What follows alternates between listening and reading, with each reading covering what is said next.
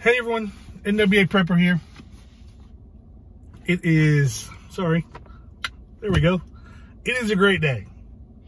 It has been a busy day and I'm at an angle, so hold on. I will try to fix that. It's been a busy day. I have been outside goofing off, kind of relaxing, taking it easy. Trying not to, I'm trying not to go stir crazy, I guess, because there's a lot to do. there is a ton to do. Man, it is bright. I know. There's a ton to do, and actually, this is better. I can't see you. I mean, I can't see you anyway, but this is better. It is, so I did some cooking today with my daughter, which was amazing. And I don't know, I don't know if any of you do TikTok or Instagram, but I play a little bit on those because they're fun, or I have fun with them. And my daughter and I made, well, she woke up this morning and she's like, I want to cook and I want to cook this. And she held up her phone and she had a couple recipes up there. And I'll try to post the picture of the finished soup at the beginning of this, so you've already seen it.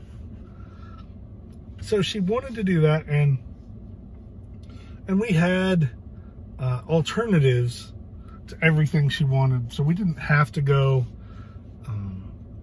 We didn't have to go to the store, but she wanted small potatoes, like red potatoes, and we don't store red potatoes, so we didn't have any of those. And I had yet been to the store for, God, well, it's Saturday, and it was not yesterday, Friday, but a week before that I even went to the pharmacy. It may have been longer than it may have been that Wednesday. Anyway, it's been a week and a half or so.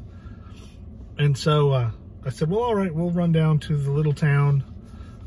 I didn't stop at any of the stores where we live. We went out to a little bit further out and went to a little store, and they had certainly less people, and their proprietors are, I don't know, I just like them better. And so in my head, they're cleaner and less people, and we go in and we cleaned our cart, and of course my daughter doesn't touch anything, and we don't walk anywhere near people, and so we tried to do that. I should have left her home, but she really, she's 17, almost 18 years old, and she's doing really well with this social distancing that I'm making her do. And so on an early Saturday morning, in a thunderstorm no less, there was virtually no one else, so I felt it was all right. I wouldn't take her now. 6 o'clock in the evening, beautiful evening. I'm sure everyone that's going to get out is out right now. Me, I drove down. Yeah, I drove. Of course, I just drive here to watch airplanes. So, and to read. It's a great book. If you haven't read it lately, you should do some reading in it. And I don't know. So I came up here to listen to jet engines and airplanes, which there's only been a few. And just kind of, I don't know, veg, and I guess make a couple videos. But so we went and we picked up the last ingredient that we needed, and what else did I end up getting? I think I got some country crock or something. We bought 2 or 3 items. None of them were toilet paper or milk, bread, or eggs. I lied, we did buy eggs. Not that we needed them, but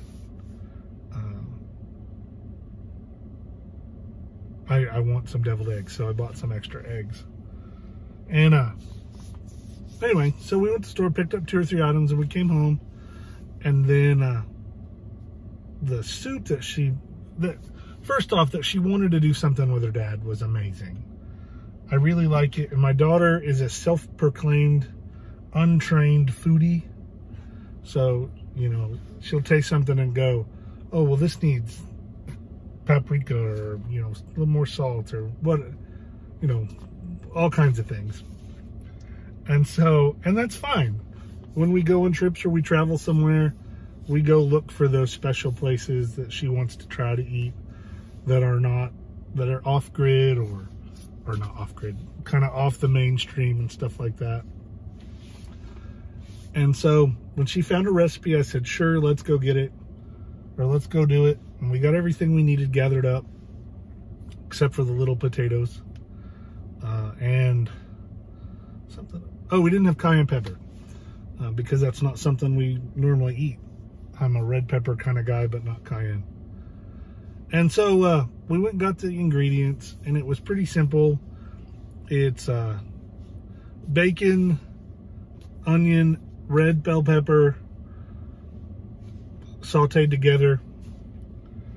I mean, we cooked the bacon, then we did and I know some folks that watch this don't eat bacon. Pork bacon, anyway. There's other kinds of bacon you can use. Beef bacon is fine. I'm not a big turkey bacon fan, but anyway, whatever. Bacon, onions, the peppers, you saute those, cook those down. Then you add in corn and potatoes, chopped potatoes. We did a 1/4-inch size potatoes, chunks, and some heavy cream and some chicken stock and a couple other things. But it made a really good soup. I mean, it was really, really good. And I like it when she helps me, and of course, we do all the prep together. So we do the chopping together. You know, if we're gonna chop, like we chopped up red bell pepper, we whacked it in half, and she chops one half and I chop the other. With the potatoes, we split them in 2 parts. You do these, I do these. So it's not her just cooking and it's not me just cooking. We really are cooking together. But she doesn't like it if I cut the onion and she cuts the potato. She wants us to each do the same portion.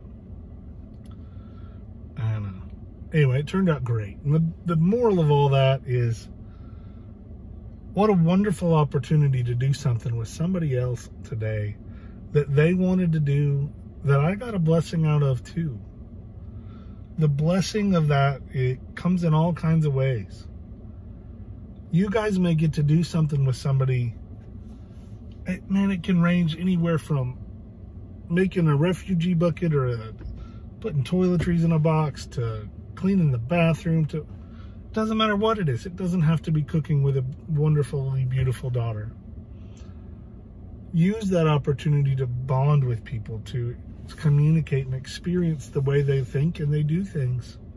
And that will make you better prepared for stress and emergencies. My family's not rocking over the sickness stuff going on, because as a unit, we're more prepared and more prepared, which makes us more comfortable to deal with it. And we enjoy being around each other, and a lot of people can't say that. So I'm very blessed, and I'm blessed that you guys are here. Thanks for letting me talk to you about my day and our soup and our adventures at the store. I hope you guys are having a great, great day and making the most out of this sour situation, because you guys really, really can make a difference in your family and your friends by encouraging them to be more prepared. Most importantly, I want you prepared. You get prepared. Let's get ready. We can do it together.